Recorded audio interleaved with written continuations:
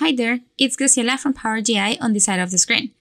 In today's video, we're gonna learn a workaround on how you can export Power Automate desktop flows and transfer them into a different tenant or subscription, or even a different environment inside your tenant.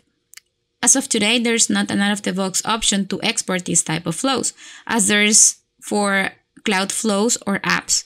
If we go to the desktop app, we don't see that option at all. And that also happens if we are in the cloud. However, we also have solutions in the Power Platform. We're going to leverage solutions to transfer flows. This is the tenant that hosts the flow that I want to export and transfer to a different organization. So I will just go to Solutions, and then I will just click on New Solution. I will assign a name to it, and I will be prompted to either select or create a new publisher. It is a best practice to create a publisher instead of using the default, so let's go ahead and do that. Then let's just click on Create. So here is our solution. Let's just open it. And you can package different resources inside solutions. That could be a cloud flow, an app, a Dataverse table, and desktop flows as well. For this specific scenario, we are not really gonna use all of that. We are just gonna use desktop flows. So in this case, it is an existing desktop flow that I already created outside this solution. So I'm just gonna go to Add Existing, and then Automation, and then Desktop Flow. I will just select the flow that I want to transfer. I'm gonna click on Publish All Customizations. Then I will go back to my Solutions page, select the solution, and then Export. I will just publish again, and then click on Next. We are going to be prompted to select if we want to export this as managed or unmanaged solutions.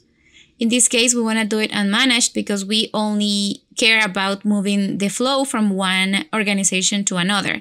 And most likely in the other organization, they would like to make changes. So let's select unmanaged and then export. We need to wait a minute or two, and then this will generate a .zip file. Okay, so the solution was generated successfully, and now the zip file is available in my downloads. Now I'm gonna switch to the other organization to which I want to transfer this flow to. So I'm gonna go to Solutions again. It may be that you get a message saying that you need to create a database, so you can just click on it, and that's gonna run a couple of backend processes, so you will see this screen later on. Once you see this screen, just go to Import and browse to find the file, and then hit Next. So let's just import. Awesome, so my solution has been imported into the new tenant. If I go to the Desktop Flows tab in Power Automate, I see the new flow here.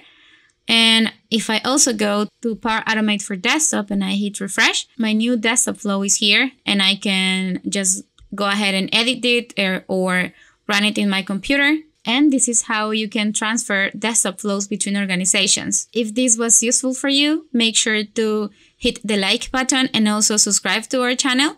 We upload content like this every month, so stay tuned. Thank you so much, and see you soon. Bye-bye.